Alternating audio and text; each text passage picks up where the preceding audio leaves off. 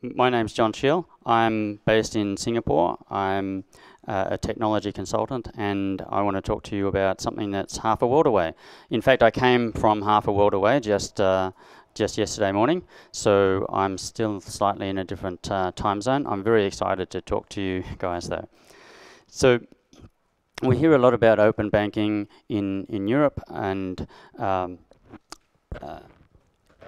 you're probably well aware of the regulations here and how that's given a kickstart to the the opening of the financial ecosystem. I want to talk to you a little bit about the Asia Pacific because there isn't one regulator. I guess like Europe, there are lots of different cultures and different ways of doing business, but you have the advantage of having one regulator who decides what to do.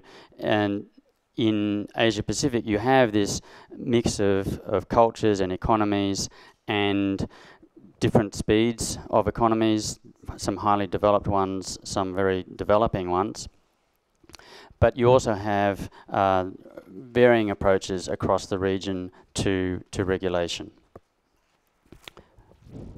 So just to give you an idea of some of the contrast, I'm not sure how clearly that comes out. On the left, you see statistics from the Capgemini World Wealth Report. There are something like 5.5 million high net worth individuals in Asia Pacific, and that number is growing all the time. In contrast, on the right-hand side, you see there are still a very large number of people who do not have a bank account. And although that the number of people who have a bank account or access to a payment system is growing, it's still quite striking that in places like Indonesia, half of adults still do not have a bank account, and even fewer in places like the Philippines. But I talked about, so when we talk about open banking, there are different objectives of each regulator in each country. Some are very, very highly advanced, so they're thinking about very similar things to what regulators here are thinking about.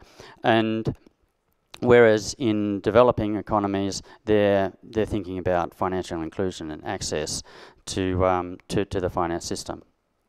So I want to start perhaps with quite an advanced economy, Singapore.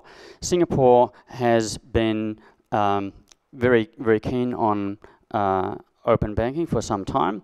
The Monetary Authority of Singapore 2 years ago published their Finance as a Service API playbook, which is a 600-page document outlining how APIs could be used to drive innovation in finance across all the different segments, not just retail banking, but commercial, corporate banking, institutional banking, insurance, wealth management.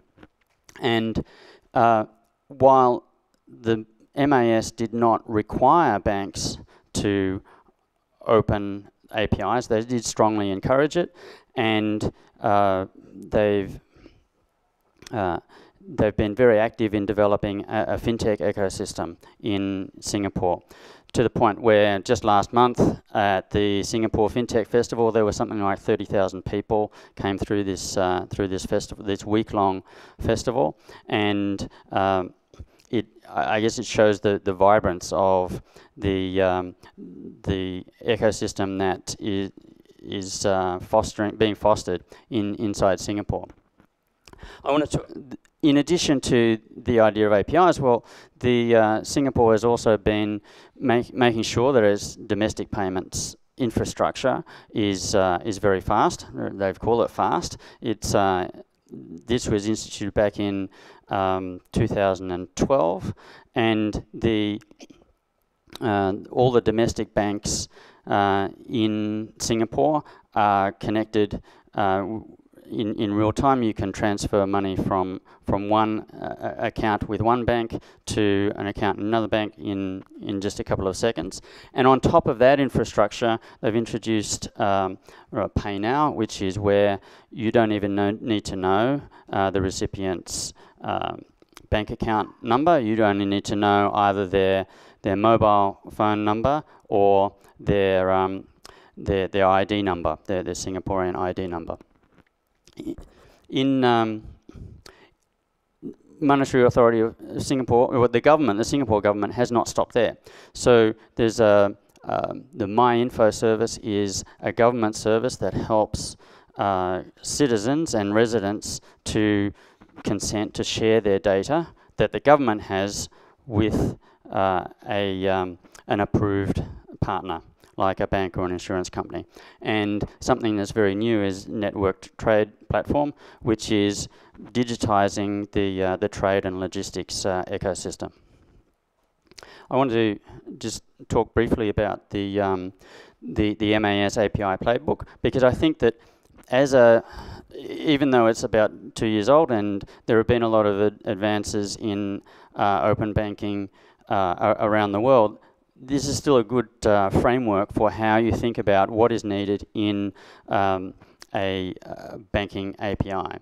So there's they've categorized it into these 6 categories. So there's one set of APIs for retrieving product information, and this is very important for, say, comparison sites to be able to retrieve information about financial products from providers. The marketing is more about linkage with partners and managing leads.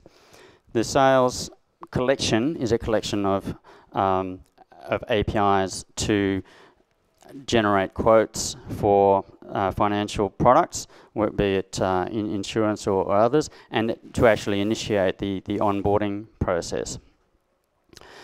Servicing is about retrieving account information, and I guess this is what the likes of the Open Banking Initiative in the UK and PSD2 are aiming to achieve, is the ability to actually give customers the ability to access their information and to share it, and to initiate transactions. Payments, pretty self-explanatory. I will say that since this document was written a couple of years ago, there have been a number of use cases that have come up around payments that perhaps weren't anticipated initially when this document was published. And regulatory is more about how regulators should publish APIs to make it easier for financial institutions to report to them. The Singapore MyInfo service is, I think, is something that a lot of countries would be really proud to have, because it reduces the amount of paperwork, the paper documentation that customers need to show when they apply for a bank account or an insurance policy or a new financial product. So you look at this flow. Anyone who's seen an OAuth flow would recognize this type of thing. So the authorization is conducted through an OAuth 2.0 process, and SingPass, which is the country's digital identity service, enables the customer to authenticate with the government's SingPass prior to consenting to their information being shared with the financial institution. So that's Singapore.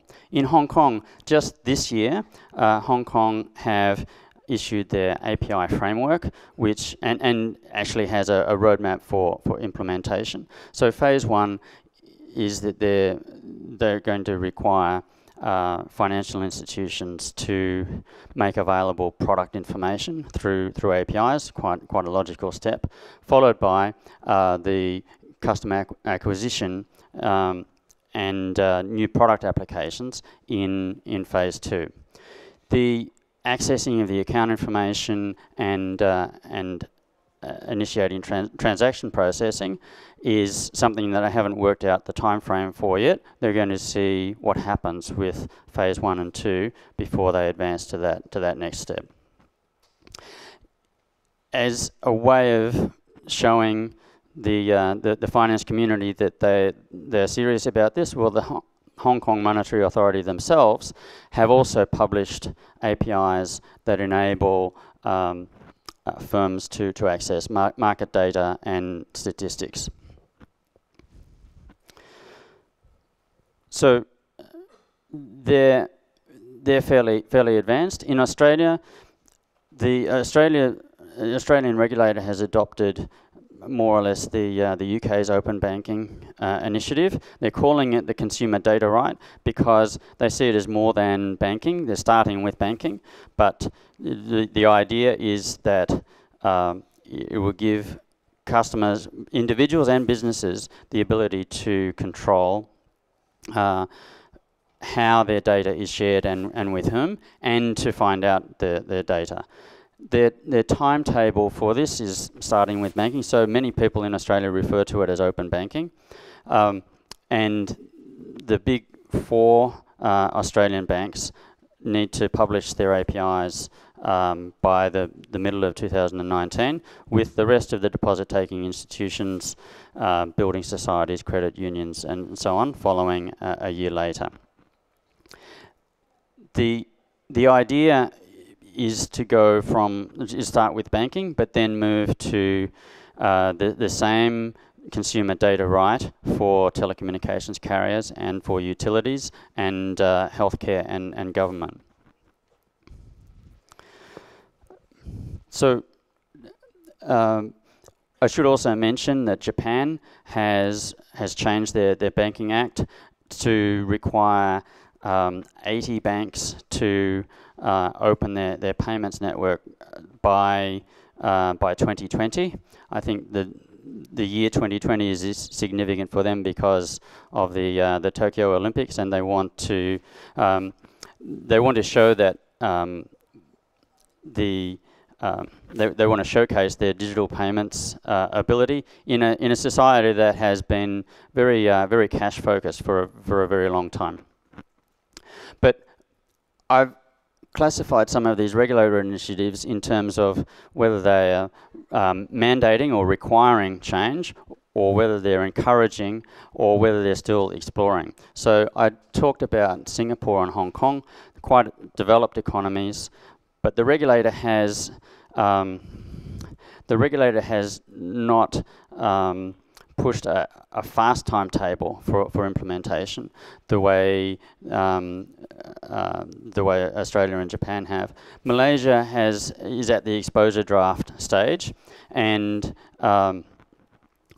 other regulators in Thailand, Indonesia, and New Zealand are perhaps focused a little bit more on the payment system than in the than specifically open APIs. I should also say that in Australia, they've recently implemented a new payments platform. Yeah, sorry, you have a question. Yeah, I wanted to ask about the countries that are encouraging banks to adopt this. Is there a business reason to do that, or are there big incentives? I think some of the incentives, I guess, for I'm actually a little surprised at how many of the banks in Singapore have opened their APIs. So if you look at this, and I have a slide next, but it's Citi, Standard Chartered, OCBC, and DBS have all published APIs. It's interesting that one of the other large banks, UOB, has not. They treat as their APIs as private APIs, so they don't have a public-facing developer portal. So clearly, the government is not pressing them to publish now. I think it's more a matter of they want to show that the financial institutions, that there is something in it for them in engaging with fintech partners and cross-industry partnerships. So it's I actually, if I go to the next slide, what I think is interesting is that the countries that have set a strong timetable have fewer developer portals published than the ones that are sort of encouraging. So you can see just across the top here, I mentioned Citi, DBS, OCBC, Standard Chartered have all published open APIs in Singapore, and these firms also operate in Hong Kong. So the knowledge is there. Citi have certainly published their developer portal is available for countries globally, and HSBC has a strong presence in Hong Kong and also makes their developer portal available. In Malaysia, there's one bank, Maybank, who has published a developer portal. In Indonesia, there's one. In Thailand, there are two, and that's Bangkok Bank and Kasikorn. Japan, I've only found one developer portal, which is a little interesting given their mandate. In Australia, NAB is currently the only only one of the big four that has published a developer portal. Macquarie is a bit more of a niche player than that. And ASB and Westpac, they're actually the New Zealand subsidiaries of the Australian banks. And they've published a developer portal because they feel that's good business rather than being pushed, waiting to be pushed by the regulator. The other ones I've shown here, Yes Bank in India, JS Bank in Pakistan, and Nations Trust Bank in Sri Lanka. Okay.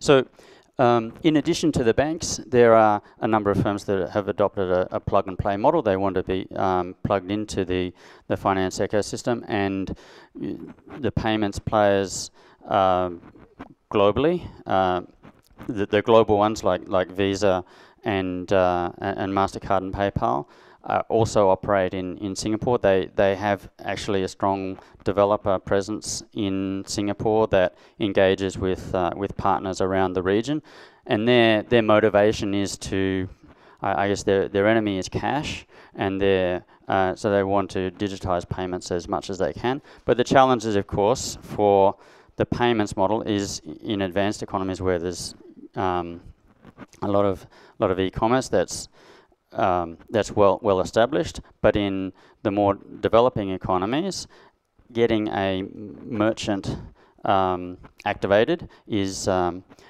still a challenge, and they need to think of innovative ways of overcoming that. In insurance, AXA have adopted a plug-and-play model so that other firms can sell insurance through them, e-commerce firms, retailers, and so on.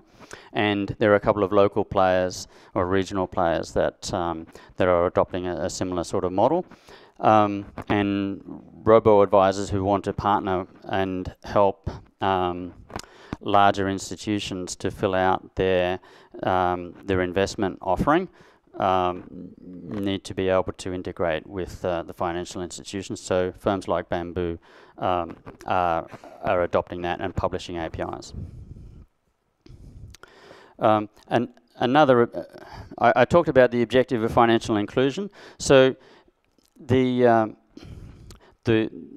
IMF and the ASEAN Bankers Association have recently launched what they call the ASEAN Financial Innovation Network, which is its aim is to improve financial inclusion by creating a platform and a marketplace for firms that have published APIs to find firms that are interested in consuming services, and their aim is to do that across the region and to harmonise the regulations around that. So they've launched the APIX platform and provided a range of tools for discovery, experimentation, and so on. So the The aim of this is clearly around those large number of people who either don't have a bank account or have only recently got a bank account and are interested in having access to other financial services, more advanced financial services like insurance and investment. Okay, so I mentioned there are some challenges, but challenges are really just opportunities for some great solutions. And these are the sorts of areas where technology and improved processes can make a difference. Financial inclusion, the onboarding process. I mentioned Singapore's MyInfo service. But the foundation of that has to start with a digital identity. Well, in some countries have been working on that. India has a digital identity program called ADA, and Indonesia is a little bit behind with theirs, but they also have one. And distribution is a challenge for firms where is a cash-based society. Simply increasing the number of physical branches is unrealistic. But with the high adoption rate of smartphones, they're really looking at digital distribution models, but also in-person agent-based or with partnerships with ride-sharing firms. There are a couple of large regional players in ride-sharing that and telecommunications carriers that can enable that ability to connect with people who don't normally have bank accounts. And credit assessment is probably the other big challenge in developing countries, because people haven't had bank accounts, they don't have a credit history, and there isn't a great credit reporting regime. But this is really an opportunity to find some alternative credit models. So I want to conclude by saying that if you come to Singapore next April, you'll be able to come to APIdays in Singapore, and we're going to talk. We'll have speakers on a range of these topics. Mehdi mentioned at the opening that I'm helping to organise the Singapore event. So certainly look up keep tabs on the URL, and hope to see you in Singapore in April. Thank you.